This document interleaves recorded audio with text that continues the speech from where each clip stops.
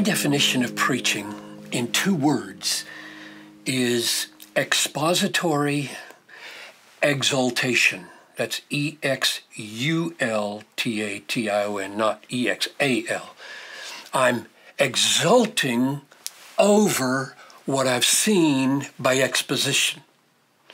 That's what I mean by putting those 2 words together. So in this session, I want to talk about what I mean by expository, and then we'll do exaltation in another one. What is expository? What I mean by expository is that aspect or dimension of the sermon or the message which manifestly brings the meaning out of the text and makes it plain for the people. Manifestly brings the meaning out of the text and makes it plain for the people. Now, defining expository that way has several implications.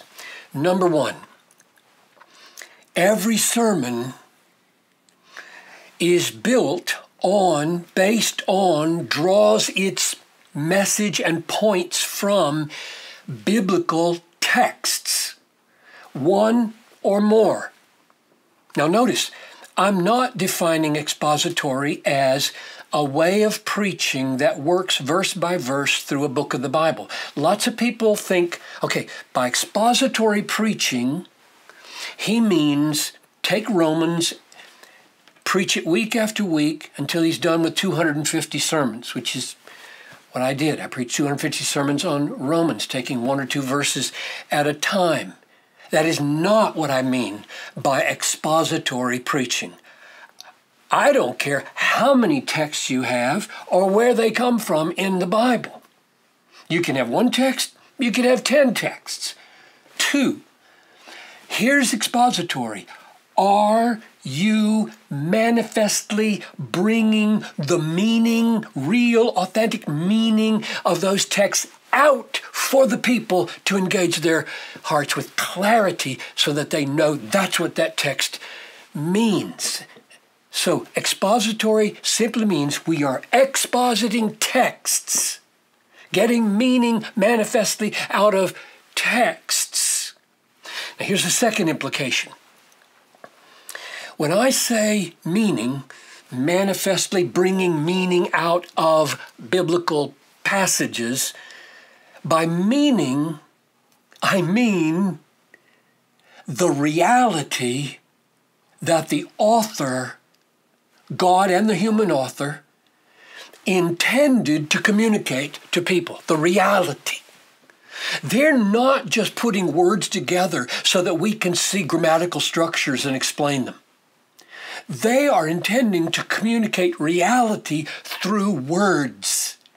And we have not done our exposition until we have made use of the words and the phrases and the logic of the text to get through them to the reality, put that in our words and press it into the hearts of our people with understanding so that they grasp the reality, encounter the reality of the texts. Let me illustrate.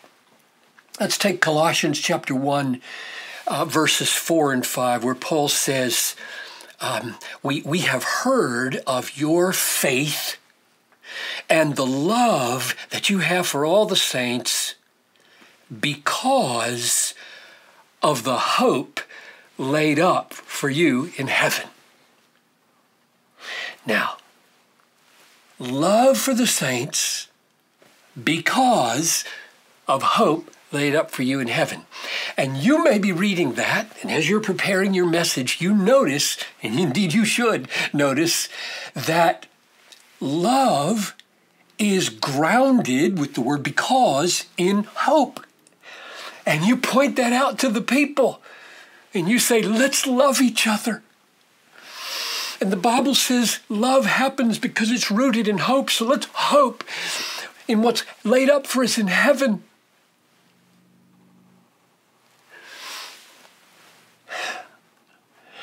And you haven't yet said anything about what is love?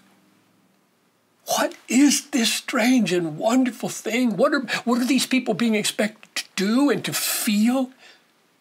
You haven't said anything yet about what is hope. What does it feel like? Our people hear these words all the time, and they don't have any meaning in them that's really clear and deep and life-changing. They didn't know you, what you mean by hope, what you mean by love. And when it says love happens because of hope, and you just point that out, and you leave them hanging, what they want to know is, how in the world does hope give rise to love? It's not working in my marriage. Because we haven't dealt with reality yet. Through the word love to the reality of what that is. Through the word hope to the reality of what that is. And through the word because, until you have figured out biblically and experientially how in the world does it work psychologically at 10 o'clock tonight in the midst of conflict at home. Hope is going to help me love. This is what makes preaching live. Is when you deal with reality, not just surface structures of here's a word we're all familiar with, here's a word we're all familiar with, here's a because we're all familiar with. Isn't it great to see the logical connection? End of sermon. No. These people are dealing with reality, and this text is dealing with reality, and your job in exposition is to manifestly bring the meaning / reality out of the text. Here's the third implication. The structure of the text and the logic governs your sermon structure, but doesn't define it as identical. In other words, let me try to illustrate it. The text says, they love the saints because they hope in heaven. Now there's the structure. That doesn't mean the sermon has to have point 1, love. Point 2, the ground. Point 3, hope. That would be the flow that Paul wrote. You can turn it upside down. You can preach on hope. You can turn that because into a therefore, and you can preach on love is the final point. So I'm saying the logical structure of the text governs what you say, but it's not identical with what you say. So expository or exposition doesn't mean wooden mimicking of the order of a text. You just have to get at the reality of the text, the reality behind the text, see how the structure of the text brings that reality out. Then you can, in your sermon, structure it whatever way would be helpful for your people. And the last implication of this definition of expository is manifestly bringing meaning out of the text is the word manifestly, meaning your people need to see how you got your points from the Bible.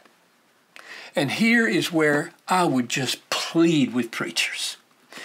Because frankly, over and over again, as I travel around, as I listen to younger preachers, they have poured out their hearts in prayer and study to get this text rightly understood. They've seen wonderful things. They start telling them to their people. And the people are sitting there fumbling around with their Bibles, trying to listen to what he's saying, trying to find it in the text, and he's not helping them. He's just saying good things. And they're trying to find, no, I think that became from the word because. I think he's getting the nature of hope from heaven, but I can't, and they can't follow you carefully. They can't look at their text unless you help them.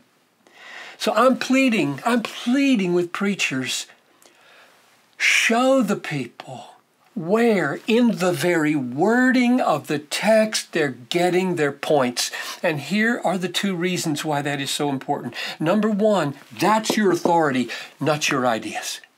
And you're going to train your people to trust your voice, not this text, if they can't see the connection. That's not good. We need to help them see the connection for the sake of reposing authority in the Bible, not in the preacher. And the second reason is it trains them how to read their Bibles. It trains them how to see for themselves what's there so that they're loving what you're doing as you unfold this text. So expository exaltation means, first part, expository.